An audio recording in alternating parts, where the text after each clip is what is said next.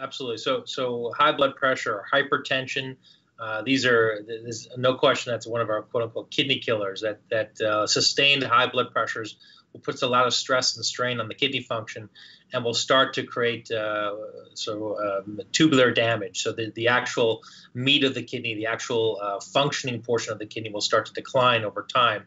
And that's in fact what Dr. Deshpande deals with a lot. And so, being on your blood pressure medications is extremely important.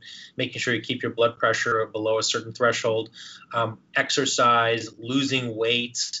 These are all extremely important for kidney protection.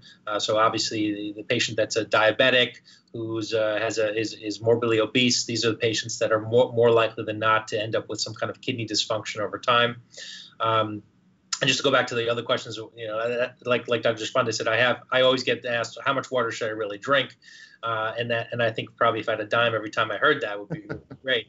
But it's basically a loaded question. It really depends on your patient. So I tend to see a lot of kidney stone patients because of my area of expertise is kidney diseases and surgical kidney situations. So kidney stones are very common amongst my patients, and those are patients that we definitely want to have drink a lot of water because we want to dilute out as much of the crystals as possible.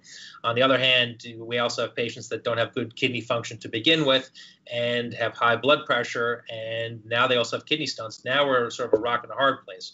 These are patients that ideally should be drinking a lot of water, but then if I have them drink too much water, then we have the other situation where they get volume overloaded or fluid overloaded and have also big issues.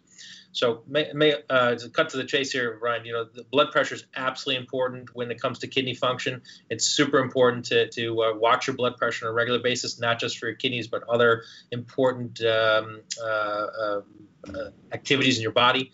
We can't stress enough that exercise and losing weight are extremely important parts of that as well.